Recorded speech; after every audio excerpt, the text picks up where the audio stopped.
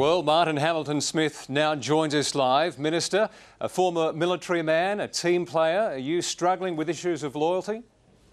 Not at all. I'm doing what I know is in the best interest of South Australia and my electorate by giving the government some stability so that everyone, instead of arguing over the scoreboard at the last election, can get on with the job between now and the next election in the best interest of South Australia. That's my focus. You've just heard comments from people in your own electorate who feel they've been betrayed. How do you reconcile that? Well, I've heard comments from people in my electorate who are very delighted with this news as well, because what they want is solid Liberal values to represent them in weight. They voted for a Liberal, they've still got a Liberal. If I could just correct you, I've not defected to the Labor Party or joined the Labor Party. I'm an independent Liberal voice in the Weatherall Government's Cabinet.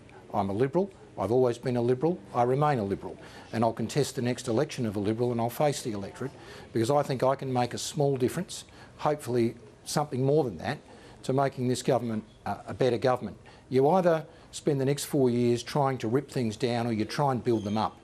Now, I've got kids in my electorate asking me whether there'll be a job there for them, small businesses that need help. Now, I'm going to put Liberal arguments inside the government and try to work with them. Now, in regard to some of the comments being made by Mr Marshall and Liberals, since I've now heard those comments, let me simply send them this message. There are some very serious problems within the Liberal Party. If the Liberal Party want to have a discussion with me about loyalty, teamwork and treachery, I may have a lot to say about it. Now, I've acted as honourably as I can. I've refrained from attacking the Liberal Party because there are so many people within it who I admire and respect. But I'm going to do what is right, and that is to work within the government to make this state a better place. Martin Hamilton-Smith, we thank you for your time. Kate? Thank you.